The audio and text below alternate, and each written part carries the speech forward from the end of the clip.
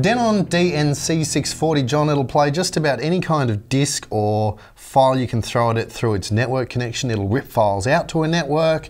You've got various outputs. Look, from my perspective in live production, I like the idea that I can throw a CD in, and then when I want the track, I hit the play button and I have audio. This is my big reservation with things that do DVDs, is you hit go, and it doesn't. And you wait forever. And as you say, with DVDs or DVD players, it's like hard these days to get a dedicated CD player, and this is one of a family. This is the top of the line in the family. You'd expect it to do absolutely everything. Which it does. It does. What it doesn't do is do all those things in a way that is intuitive and usable. So, for example, if you put this into a studio and you put a CD into it and you press the play button, it will do exactly that. And I've just implemented 4 of these in a radio station. The announcers took to them straight away. And can I throw in the point that for a vast majority of users, in my estimation, that's what counts. It is. Dial up the track number, hit go. But you wouldn't necessarily buy this device if that's all you want to do. True. So what is it the things that this does that's so much better than anything else? It'll play off a CD, or it'll play off a DVD. So you can put files on a DVD. So for anyone who's ever been running audio for a dance school show, and I know there's a few of you, and had the highly educated IT qualified professional dance school instructor show up with a data disk full of MP3 files and go, here's my CD. You can't play it on the CD player. This thing does that. So this is your cover every bass player. Absolutely.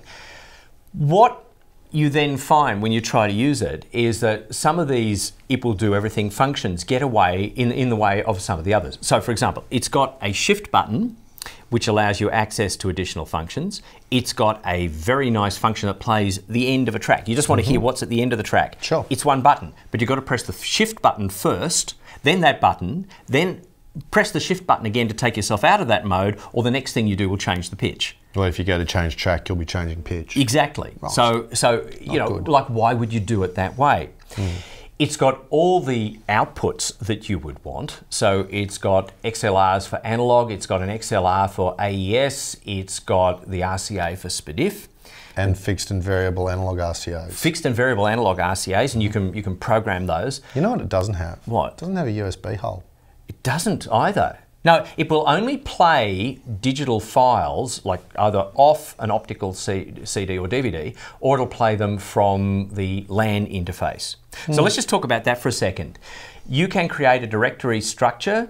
You can put files into that, and I think provided you don't have more than 1,000 files in the structure, you can just navigate that from the front panel controls, pick up any of those tracks. You need to do that through the web interface. Well, to set up which directory you go to, you have to set that up through the web interface, which means you need to be connected to a network in the first place. Which means you need to know the IP of the box.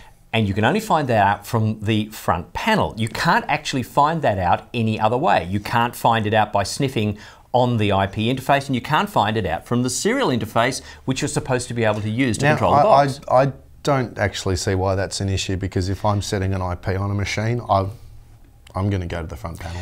To me, that makes sense. I'll tell you where it comes for me, and that's if you are using a number of these on serial interfaces and you plug your PC into the device, you want to be able to send a command and say, tell me who you are.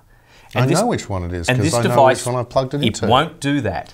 And it also won't tell you, surprisingly, the number of tracks on a CD or a DVD that you've put in. So from the serial interface, you can tell it to go to a track that doesn't exist, and you can't program it so that it won't do that. It's got some other little quirks that I noticed. If you turn the track selection knob too quickly, it actually doesn't respond. So at the one time when you're trying to do... No, that's a standard thing for rotary encoders. And it shouldn't be, because if you're in the studio and this is how you've got to get to track 70 on a multi-track CD, and there are CDs that have like 100 tracks. You're trying to get there in a hurry, this thing actually works against you, which is like counterintuitive.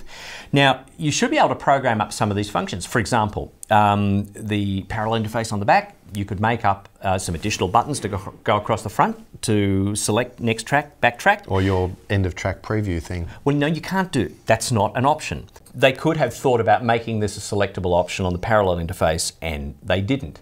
They could have made it possible to program via the LAN interface. So if you've got 2 or 3 of these in a radio studio, and they're all on the LAN, which in fact you'd like to do, why wouldn't you be able to send commands through the LAN?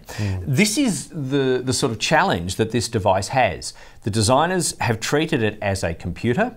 We know it's a computer because it takes 40 seconds from the time you press the start button until you can do anything, which includes ejecting the CD that you forgot to take out before you powered it down. So look, bottom line, the hardware's right, but software-wise, with this release version, you're not entirely enthralled. And I would like to, I'd like to think that Denon could actually put out a software drop that fixes most of these problems. It wouldn't be hard, but they haven't got it right in this one. If you want a device that will play standard WAV, will play Windows Media, will play Layer 3, will play Layer 2, and you want a device that can be interfaced, or you want a device that will play across a LAN, or you want any number of the things that it does, this one does them all. Just be careful before you try and do them all at once.